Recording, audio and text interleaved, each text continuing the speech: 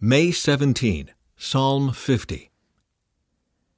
The Lord, the Mighty One, is God, and He has spoken. He has summoned all humanity from where the sun rises to where it sets. From Mount Zion, the perfection of beauty, God shines in glorious radiance. Our God approaches, and He is not silent. Fire devours everything in His way, and a great storm rages around Him. He calls on the heavens above and earth below to witness the judgment of His people. Bring my faithful people to me, those who made a covenant with me by giving sacrifices. Then let the heavens proclaim His justice, for God Himself will be the judge. O my people, listen as I speak.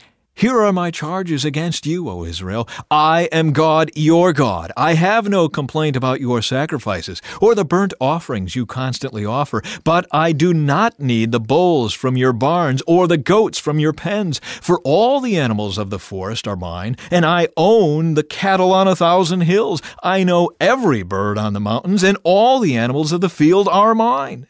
If I were hungry, I would not tell you, for all the world is mine, and everything in it. Do I eat the meat of bulls? Do I drink the blood of goats?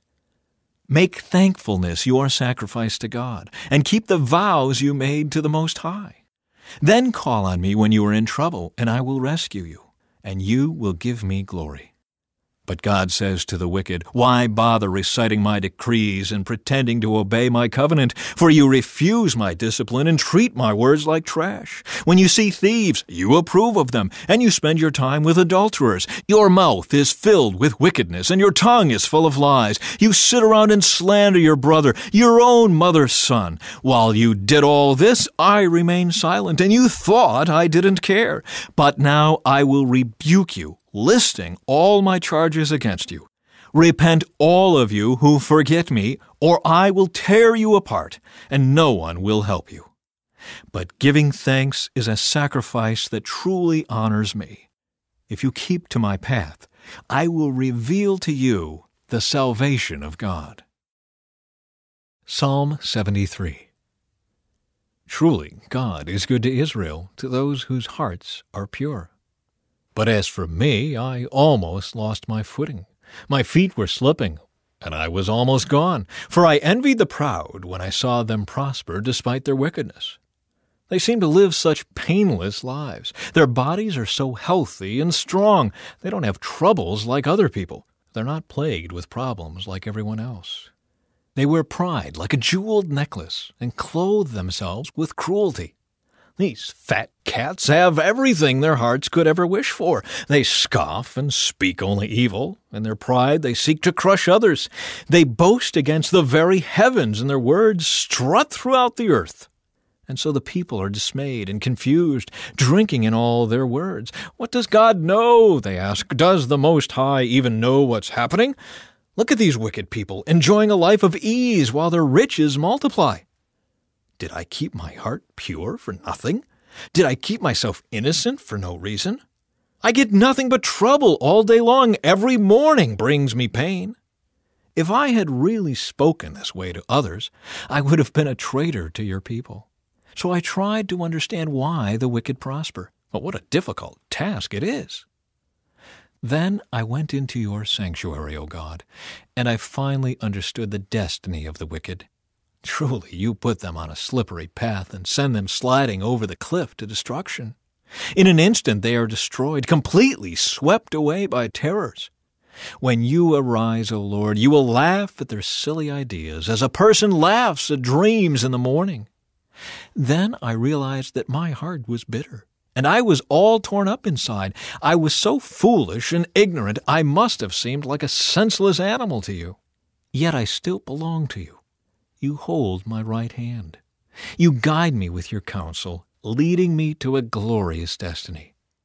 Whom have I in heaven but you? I desire you more than anything on earth.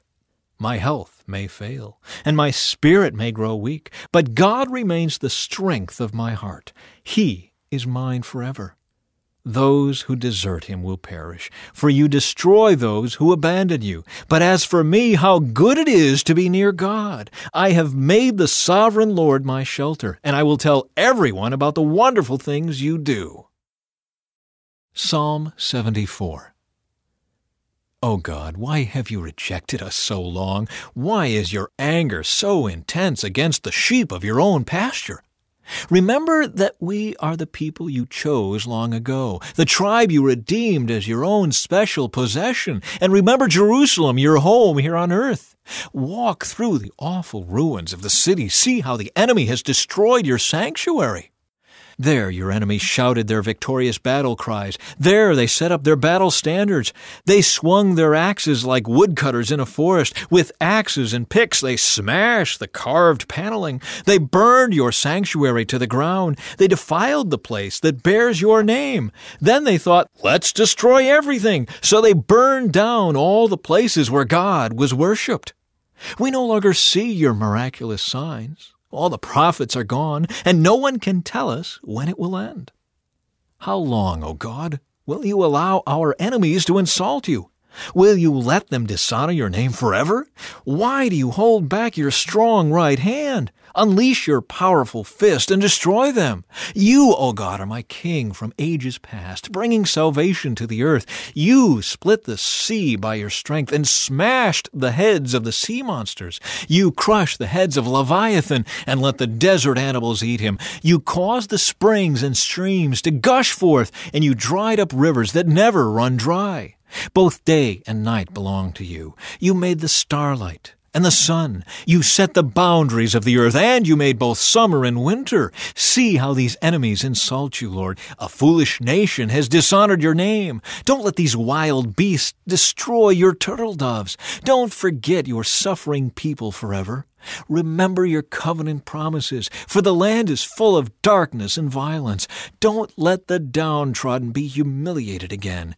Instead, let the poor and needy praise your name. Arise, O God, and defend your cause. Remember how these fools insult you all day long. Don't overlook what your enemies have said or their growing uproar.